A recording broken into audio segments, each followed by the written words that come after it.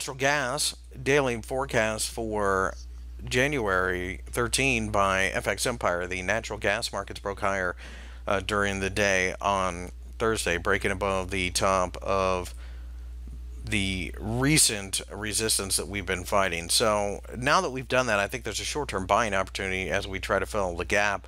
Um, some of you may want to do that, and I certainly couldn't fret you for that. But I believe in the longer-term move to the downside. An exhaustive candle will be reason enough to short, and that's what I'm particularly waiting for.